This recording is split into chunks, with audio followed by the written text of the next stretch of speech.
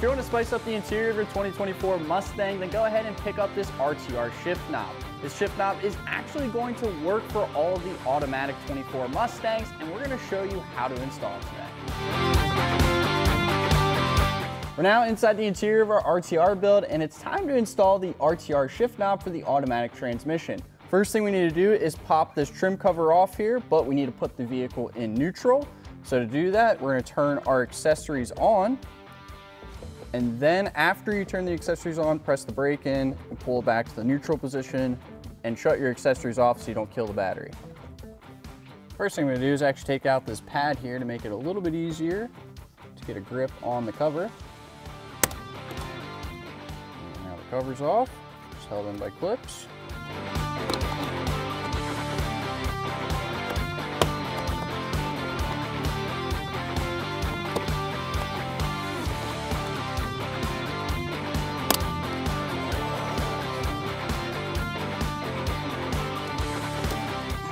After you get the cover out of the clips here, pull it up, and there's going to be 2 Phillips head screws on the front of the shifter that you're going to want to loosen.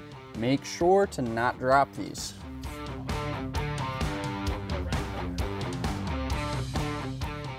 And if you want to be extra safe, throw a rag around here. That way, if you do drop them, they're just going to fall into the rag and not the transmission.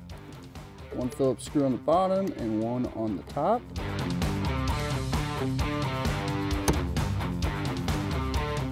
After you remove the 2 Phillips head screws, you can pull the shifter off. Inside the bottom of the shifter here, there's going to be 2 black tabs that you're going to want to push down simultaneously to release this locking clip. After we do that, we can then separate everything.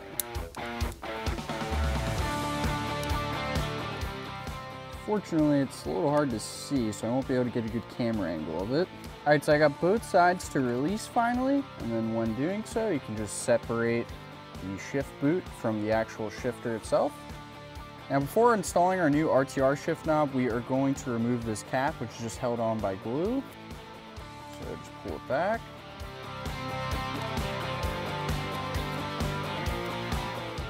Set that off to the side, we won't be reusing it. And then grab your new RTR shift knob, slide it up through the bottom here.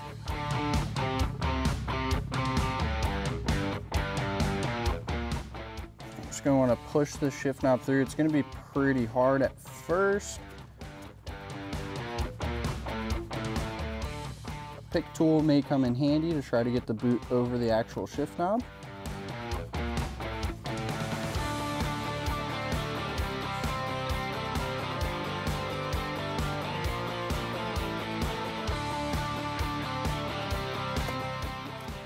Then you're going to want to pull it down to where the hole is showing. You actually feel there's like a little groove as you pull the boot over on the shift knob. And where that groove is, you're going to take the supplied zip tie and just tighten that down there. Before tightening down the zip tie, just make sure you have the RTR knob facing you. If you look on the inside, this middle hole will actually line up here with this patch of fabric.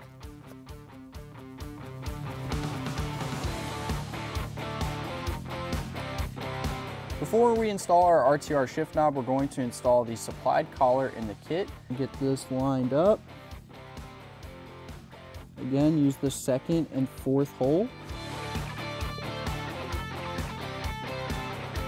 We're now going to put our spring on, and then we're going to put some grease on some of these contact points, and they provide grease in the kit.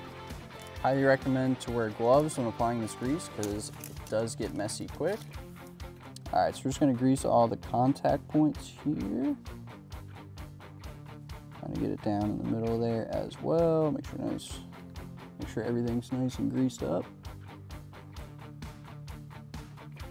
Okay, set your grease off to the side. Grab your shifter. So I cut off the end of our zip tie here, and then we're gonna grab the last screw that's in the kit, and we're just going to start this. We're not gonna put it all the way in yet.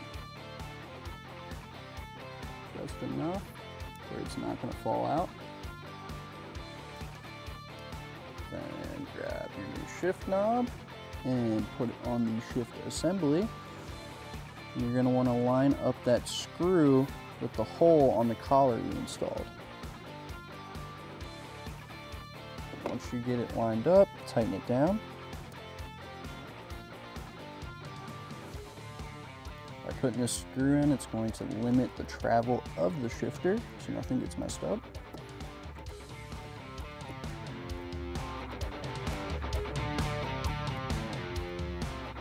Make sure it's nice and tight. And now we're going to start reassembling everything.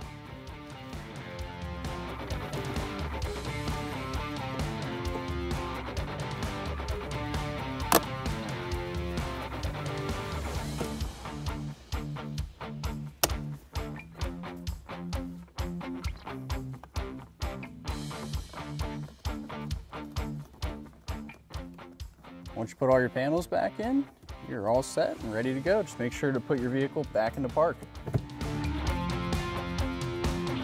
So we got the RTR shift knob installed for the automatic transmission. If you give yourself about 20 minutes, you should have no problems at all getting it done in that amount of time. I am going to leave a link down below in the description for this shift knob if you'd like to purchase one, but it's time to drop a gear and disappear, and we'll catch you on the next one.